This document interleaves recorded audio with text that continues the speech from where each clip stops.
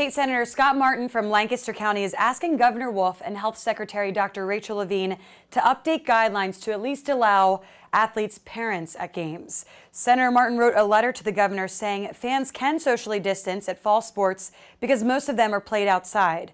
Senator Martin was an All-American and national champion wrestler in high school. He was also an All-American football player at Millersville University.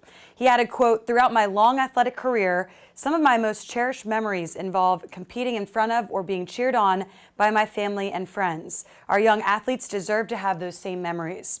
A Western Pennsylvania woman has also started a petition for the PIAA to allow parents to attend the games if they can socially distance.